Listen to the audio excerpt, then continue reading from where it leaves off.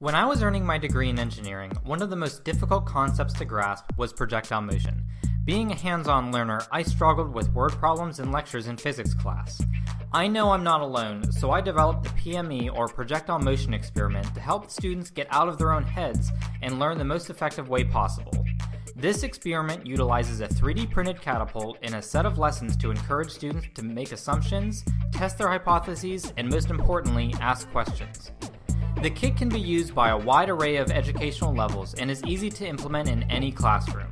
The catapult and its accessories were based on ancient technology and modeled in 1-2-3D design by Autodesk. The experiment is designed to be both a lesson in physics as well as an introduction to 3D design. If an instructor's main objective is to introduce students to 3D printing, the P.M.E makes a fantastic and reliable project.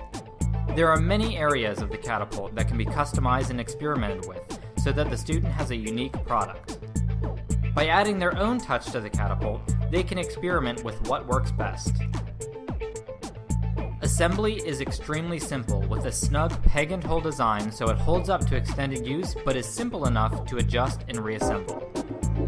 Having fun and experimenting in the classroom is not limited to any age, so the P.M.E is scalable to entertain young minds and even challenge college students.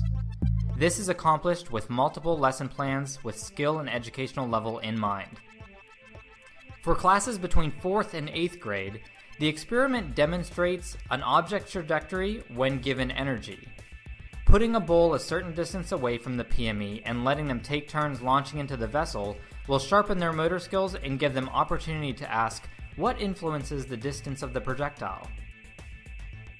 In another setting, students in high school and even college can use mathematical concepts to walk in the footsteps of those who developed the calculations that influence large accomplishments from space travel to engineering industries.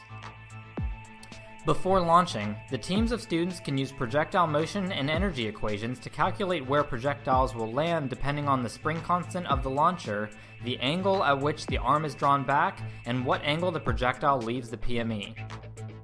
Then, they can test their hypotheses by going through several trials, recording and graphing their data, and most importantly, reflecting on their results.